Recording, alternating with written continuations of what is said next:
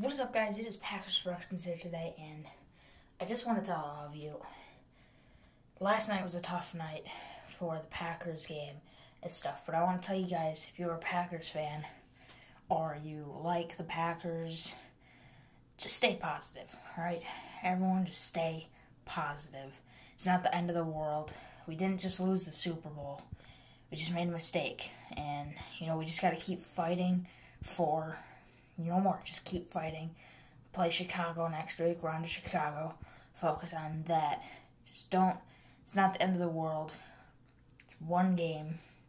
We just screwed up in the end there. But you got to look at the positives. I mean, we played well against the #1 defense in the NFL. And I get it. We choked. I get it. We choked the game away. But think of the positives.